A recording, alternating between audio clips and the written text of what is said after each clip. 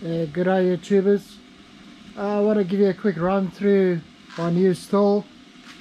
This is my second electric stall I've built with a 1 meter reflux column, and at the top of the column you got the white little probe is a manual thermometer, and the yellow one, the one with the yellow on, goes to the PID controller. And then you got your water in and your water out, your cold water in and your hot water out. This one here is the hot water out. Got a temperature probe there, and it's going to drain into the bucket, which I'll show you later on. So this is just to show you the amount of water that's coming out of the reflux condenser. This is a normal 30 litre urn that I converted, cut a hole in the lid and made a silicone seal. As you can hear, it's currently boiling. Temperature is on. I've got it set at full temperature, which is 110 degrees.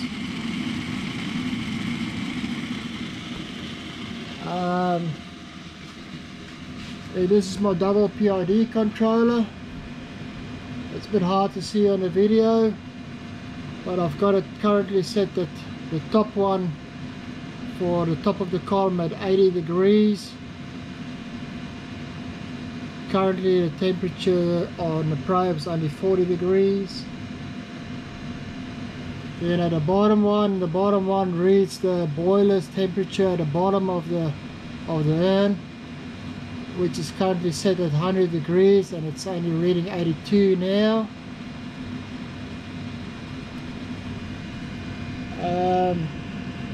The voltage is 237 volts, about 2057 watts, and the temperature inside the actual relay is 30 degrees, drawing 8.7 amps. I've been running it for 32 minutes now, and it's been drawing 1.13 kilowatts per hour.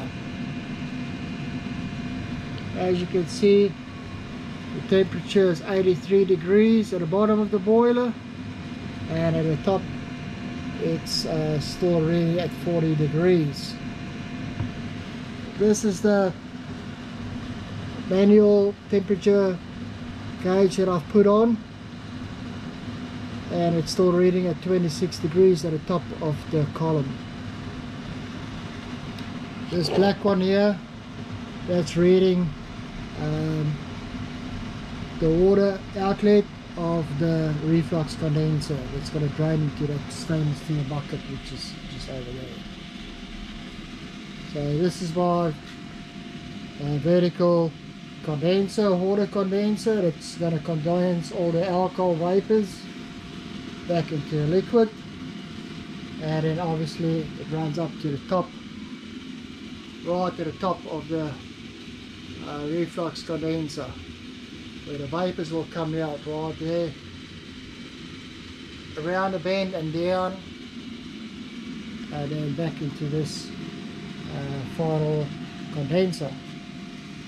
And this is my homemade parrot that I made, also a new parrot I built.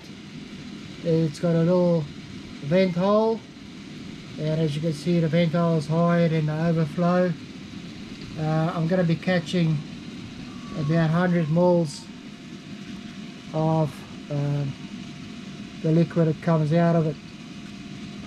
After I've catched the 100 mils, which is about the total length of this parrot, it holds about 100 milliliters. As you can see, the tap's open, and we'll wait till it fills up, and when it overflows, that's about 100 mils I've got, and then we'll start catching. So as you can see, the temperature on the boiler now is 86 degrees. It's set at 100. The bottom one is for the bottom of the urn, and the top one is for the top of the column. We'll read the top of the column's temperature, and also the boiler is plugged in on the top one, which reads the top temperature, which is slowly going up. I'll show you the water setup.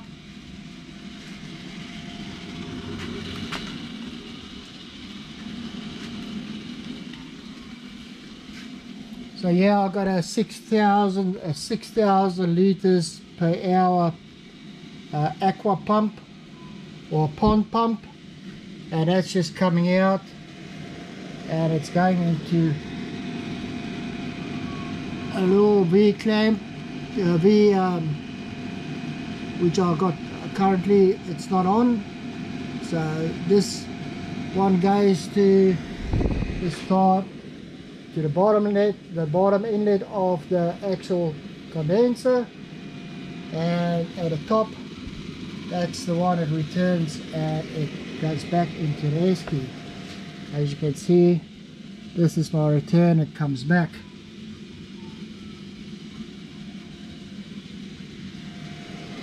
So on this